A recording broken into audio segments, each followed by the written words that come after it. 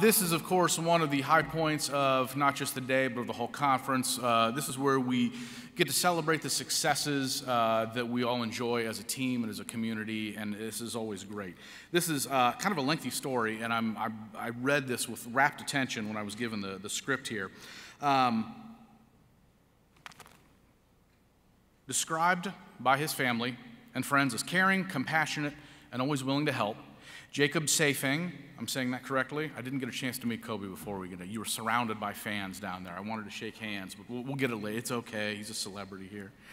Better known as Kobe, was helping a friend's grandmother move furniture after a soccer practice. We always hear about Bible sales and things like that. I think when we all know that's just garbage in the trauma community, but he was a young man actually out doing good things for the community. On August 23rd, 2018, at 8:17 p.m., a call was made to 911. Kobe was involved in a single car accident. Kobe's car went left of center and off the roadway. The driver's side of his car struck a tree line near the roadway, then ricocheted up and across the roadway, resting to the side of the road. The accident location was remote, on the border of two fire departments, Concord Green Volunteer Fire Department and Paint Creek Joint Fire District, with emergency medical services for the area provided by Fayette County EMS. The initial dispatch involved Concord Green Fire Department and Fayette County EMS. Dispatched on the call was paramedic Dwayne Monacle and EMT Tyler Osborne. Because of the call's nature and location, Dwayne requested assistance from Paint Creek and Concord Green Fire Departments, as well as MedFlight. He knew that this was going to be tough getting in and out of here.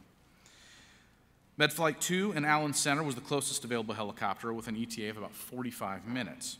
Concord Green's Byron Guston was the first firefighter to arrive. He assessed the vehicle damage and Kobe's injuries. Kobe was unconscious and had sustained multiple fractures to the left side of his body, including a possible skull fracture. Spinal precautions were initiated and Kobe's airway was protected. Extrication was difficult, as it often is. Driver's side had sustained about 12 inches of intrusion, and the crushed roof had entrapped Kobe. Jeff Skaggs and Troy Cockrell of Concord Green used Paint Creek's extrication tools, while Lieutenant Kyle Stevens of the Paint Creek ran the extraction. Paint Creek paramedics Jason Gleich, I apologize if I'm mispronouncing that, Mike Miter, and Kenny Dennis assisted and tended to Kobe's injuries. The crews removed the driver's door.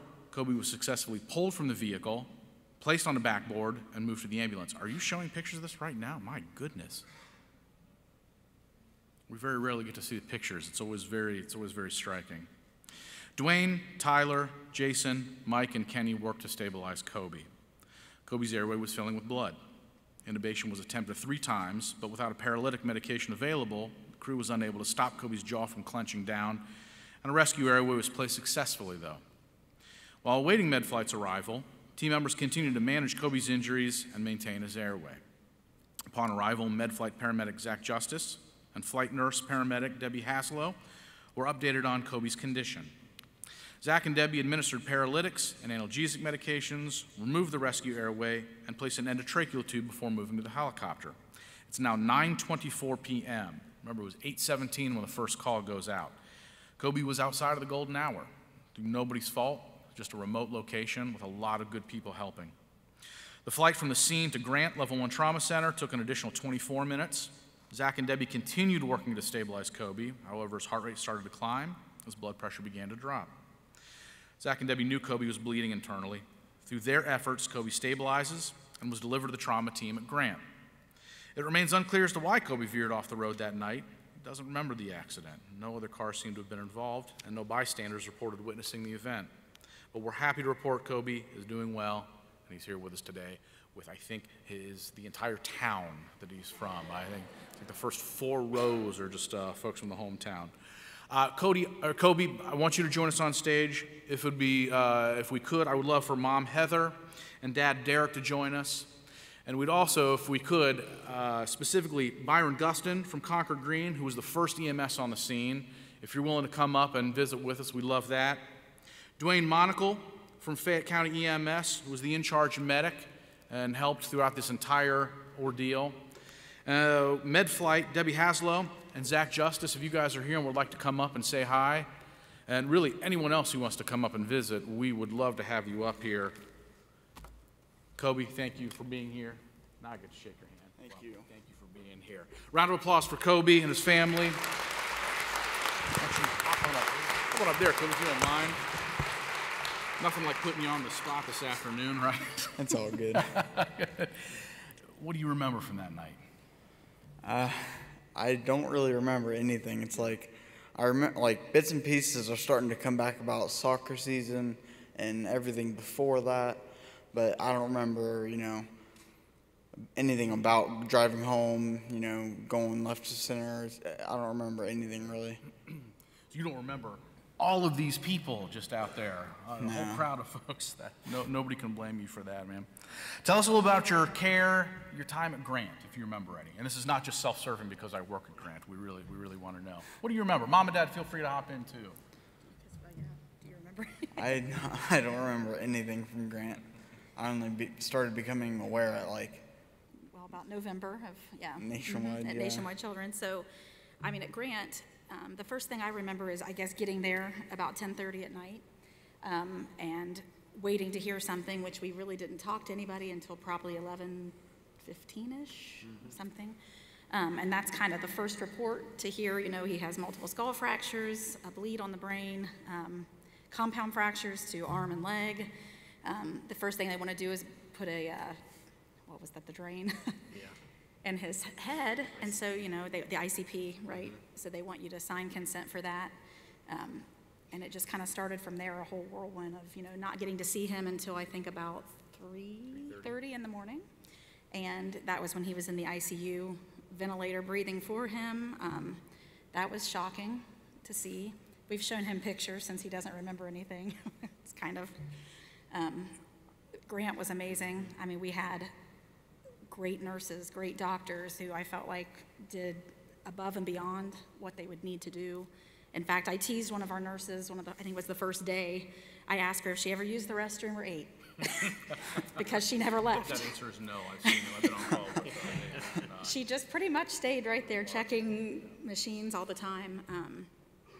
Just a phenomenal experience, I guess, the whole time, not knowing whether or not he was going to make it at that point or not. But they were, always gave us just enough information to keep us okay, content. Yeah. And kind of always ended everything, no matter how grim and dark and bad the news they had to feed us. They always ended with, remember, he's 18 years old, and his brain is still. They use that plasticity a lot. They use that word with us, and to hold on to hope. And so that's what we did. Just keep hoping every day, and here we are. So we'll let you continue on since he doesn't remember that part. How did you find, what was rehab like at Children's?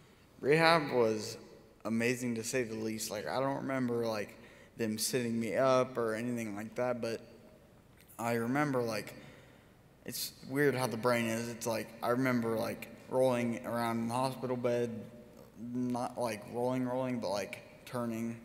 And I just remember looking at people, and that's all I remember from that point. And then I remember them getting me up to walk, and I did not like that, to say the least.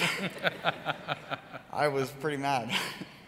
But as soon as I started walking, it was my, I don't know what to call it, my drive to work so much started to come back. And once I got walking with a tram and a gait belt, it went from here to it just skyrocketed. So that's awesome.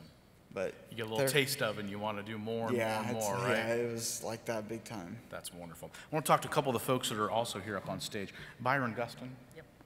Tell us what you were the first man on the scene. What does this look like? We see the pictures there. So being a volunteer, when I started out, I was cooking steaks on the grill, and just recently had a little one. So my wife came out and said, your pager went off, and that it was somewhat close by, and so I responded to the scene directly instead of going to the station. And so you just show up in your car. You're yeah, driving in my out personal there. vehicle. Yeah, we've got the option of if it's closer for us to go to the scene rather than getting a truck. We've got enough responders to pick up a truck that will that will meet us there. So I was able to be there first and get in there and assess the situation and very heavy damage. You know, as a first responder, we've been to enough of them that it didn't look good. And so we, anyway, assessed them and called in for med flight right off the bat. And the funny part of the situation is he was, you know, swollen up and given the situation of blood pumping and stuff, and called him in as a 30-year-old male at that time. And so kind of got a kick out of that afterwards. I don't want to know how old people think I would be in a car crash. You have a 70-year-old male here. So did that, and you know, soon after Fayette County EMS was there, and then our fire trucks arrived along with Paint Creek, and then, you know, started getting them out of the car and cutting on it. Can I ask Dwayne Monacle? Thank you for being here, by the way. So tell me, how are you guys organizing between the two of you? You guys are the first ones on here. They're calling you the chief. You're the charge medic. You're the man. In charge. I'm not a chief. What are you doing? How are you dividing the labor? How are you guys? You have county people, several different joint fire districts. You have so many people on there, and you work together so well. How does that go? Is that something you guys practice for? Is it just intuition at that point? We train a little bit with the Fayette County has 6 departments that are dispatched by their county sheriff's office. We train with them a lot. We go on a lot of runs with them. They come help us out on medical runs. We have 2-man crews. Most of our crews are double medics. We do have some that are medic basic, so it just depends. And probably around half of our staff also volunteers on the local fire departments, or is at least familiar because they run with the fire department somewhere.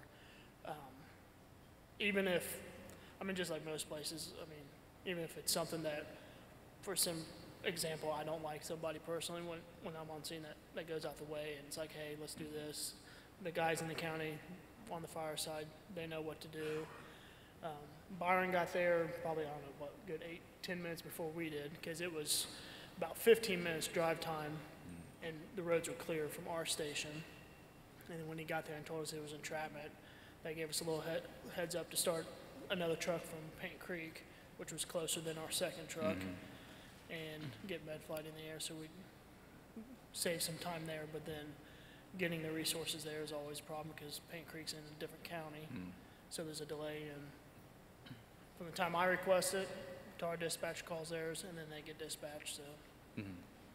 So Debbie and Zach, please join us too. You guys land on the scene here. You've got a dozen EMS and fire folks. What do you guys see? What's it look like when you get in? Please. We jumped in the back of the medic. The car looked a mess, you know, just from high. It's a tight LZ, circled around. The car was a mess. I thought, holy cow, we're getting into something good. Not really good, but you know what I mean. This is a crowd. Okay.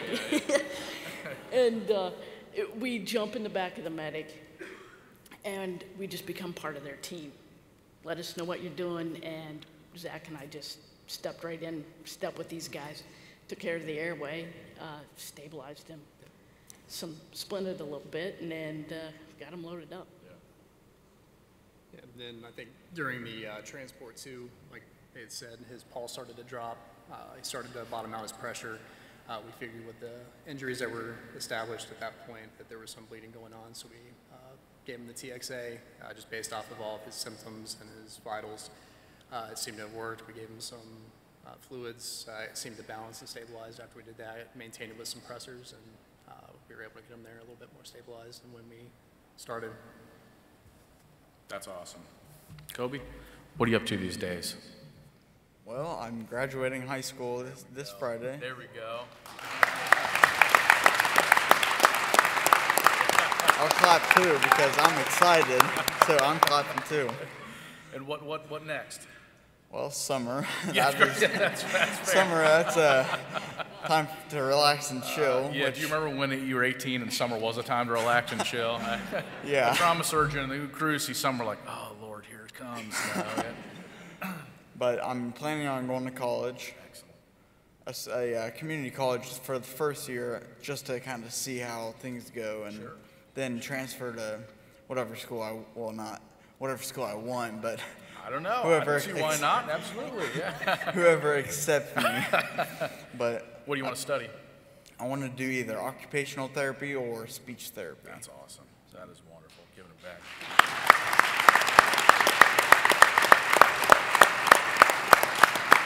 You guys see the last picture, you know you were in the presence of royalty. Miami Trace Prom King, thank you very much. Yeah. You didn't bring the crown today? I think that would have been a nice touch. Get yeah. one, man. Oh, that's not okay. I know. That's not cool.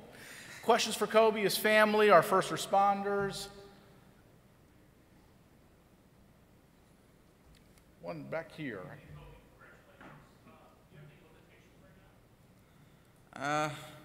Not really. I mean, the left side of my body is kind of like left hand. I can move my right hand fine. The left is kind of slow to come back. And then my knee is, at first it was like I couldn't move it past like this. And now it's like I can move it however. But it kind of hurts it a lot of the time. I wouldn't say sometimes, but it's pretty frequent. So. But really the only limitation is my hand, because it's not as reliable, I guess. But Kobe, thank you so much for being here. We're so thrilled to see you doing so well. It's Thank a you. pleasure to have you up here. Thank you to everyone.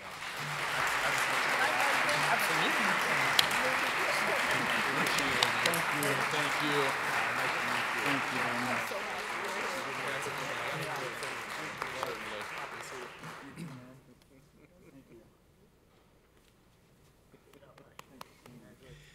Kobe, is this the first time you've seen some of these guys? Actually, I've Outside of seen you. But yeah, these three are the first time I've seen. That's great. Thank you guys so much for being here. Thank you.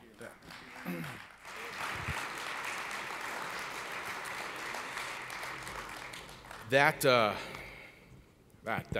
right there, without, it doesn't even need to be said. That's why we do what we do. That is phenomenal. And it is such a tribute to the men and women in this room and the men and women of this profession, how well you work together in austere conditions to give lives back to young people like this. It's fantastic. You all have my thanks, and